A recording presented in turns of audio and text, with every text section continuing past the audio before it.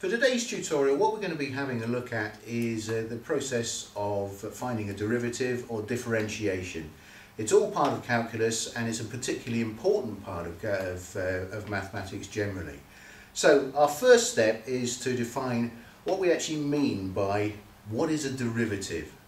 Now, I want to look at this to find two specific interpretations of what a derivative is, and then we'll have a look and see exactly why it is so fundamental and so important to the rest of mathematics. Now, we have been using it quite a lot, but implicitly in an awful lot of the things we've done so far. However, we haven't talked about it in an explicit way. What I'm going to spend a lot of time on is going to be having a look at what the geometric interpretation of a derivative is. So let's have a think first off of the various things and functions and form of a graph. So if we have a graph, and it really doesn't matter what sort of graph it is, we have a graph that's with that sort of shape there at a particular point there, P. The derivative, or rather the derivative is what we're looking at is finding the tangent of at any particular point on this graph. So I can by eye draw a tangent through that point without too much trouble at all. Now the derivative is the gradient of that particular that little tangent line to that function. So let's make this a little bit more definitive. Let's give our point P some names. We'll give it the point P, we'll define as being point x0, y0 using normal Cartesian coordinates, and if that's x0 then that will be, it's not right y, but that'll be x0 down there and y0 at this point here. So it was fairly easy for me to draw a gradient or a tangent to that point by eye. What we need though is to find a more mechanical method of drawing a gradient. So what we need is a way of actually saying what, so we can do it with any function at any particular point on the graph and come up with a definition for the derivative and the tangent rather from that point.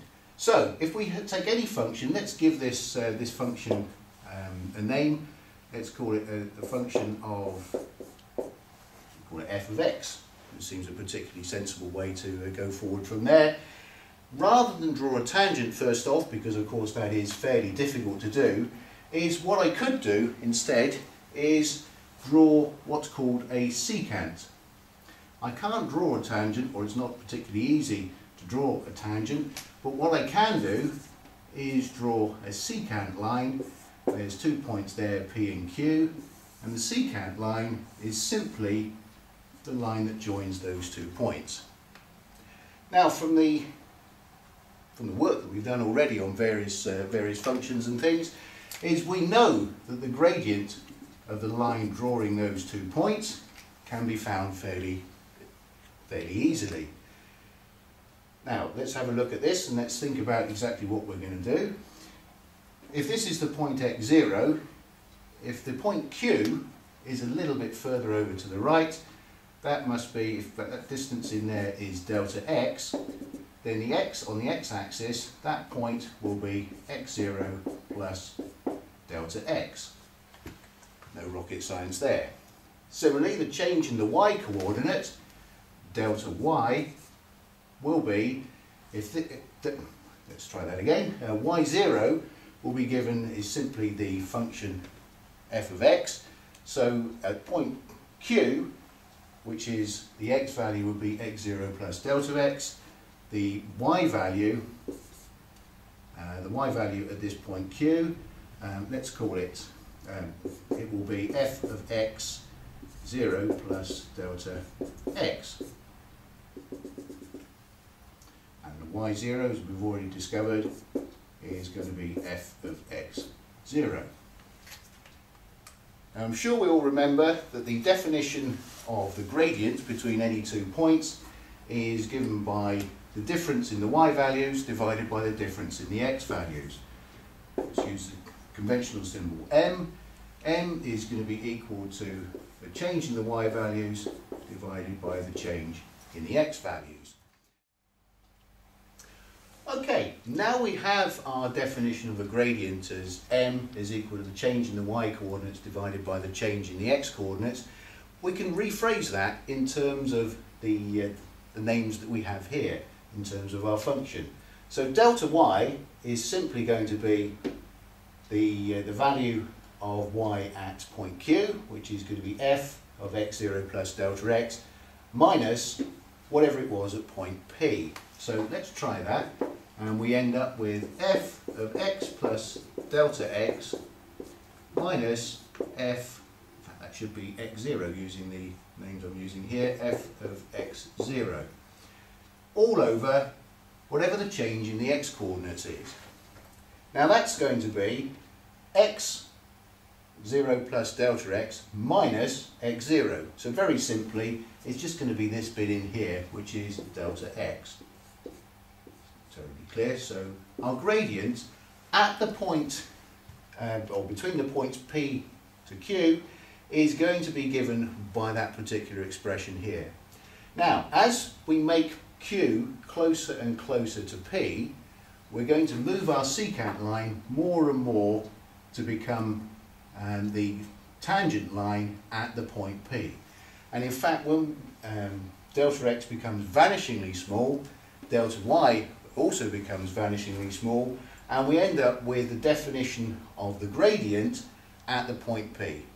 That is the derivative, and technically that's written in the terms of delta y divided by delta x, and is equal to, our derivative is equal to the limit as delta x tends to 0 of the function f of x0 plus delta x minus f of x0 all over delta x. Now that is our definition of a derivative. Now that we have a definition for the gradient at any particular point, our delta y over delta x, that is defined, as I've already said, as the derivative of the function f of x at a particular point P. Now, we give this a special symbol. Now, it's given a special symbol in a number of different ways, as is always with mathematics. It's quite often given the symbol dy by dx. Now that is a symbol in its own right. It is not ever to be interpreted, and I think it says in the Maths for Science book, it's never to be interpreted as the d's could cancel to end up with y over x. That's not right. It is a symbol in its own right, and the symbol is dy over dx as a definition for the derivative at a particular point of a function. So dy over dx is one particular way of describing it. Another way is to use the dash notation f dash of x as the first derivative of a function at a particular point. Okay, so far so good. Let's now have a think about how we can use this in practice to determine the derivative of any particular function at any particular point. We'll use the general point. So I'm going to lose this graph here, and instead what we'll have is a graph of a particular function. The graph of y is equal to 1 over x. Now, we probably remember the graph of y over 1 over x looks something like that. Now, if we're to find the gradient at a particular point, then that's fairly straightforward. Let's pick a point, and let's use the same naming convention that we've used before. We'll call that x0. So this will be the function at x0, which is going to be 1 over x0 at this particular point. Let's have a think about what we get if we try and put delta x equal to 0 straight away.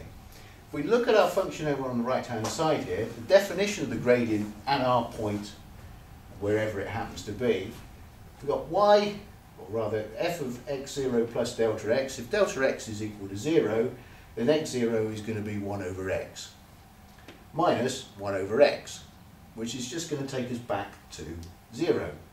And if 0 is a value for delta x, we end up with 0 over 0, which really doesn't make any sense at all. Instead, what we need to do is a little bit of substitution and a bit of cancelling first. Right then, let's now try and put some letters into this particular equation and see if we can determine what the gradient is at our point, our desired point. So let's lose that bit for the moment because we don't need that. So our delta y over delta x, if we have a look at what delta y is going to be in terms of our function y is equal to 1 over x, at any point we're going to have delta y over delta x is going to be equal to f of x0 plus delta x. Well, that's going to be 1 of x0 plus delta x minus 1 over x, 0, all divided by delta x, whatever delta x might be. That's messy. It looks a little messy, but it can be manipulated in a number of different ways. So first off, let's take out this common factor, or this factor of delta x, and rewrite this as as a difference of two fractions. Now, if we cross multiply both sides, we end up with x0 minus x0 plus delta x all over x0 times x0 plus delta x. So don't forget to close the bracket there, which will simplify quite nicely. x0 minus x0 minus delta x just gives me, sorry, that is equal, is going to give me minus 1 over delta x multiplied by minus delta x all over x0 times x0 plus delta x. That delta x will cancel with that delta x. Let's just write it up here. I will then end up with delta y divided by delta x is going to be equal to minus 1 over x0 plus x0 plus delta x. It's not plus at all, that's a multiplied by. And in the limit, when delta x tends to 0, what we'll end up with is working out the gradient, so dy by dx at a particular point is equal to minus 1 over x0 squared, which is exactly the result that we'd expect to get. So what we're finding from this is that the gradient at any particular point can be found with a little bit of manipulation of the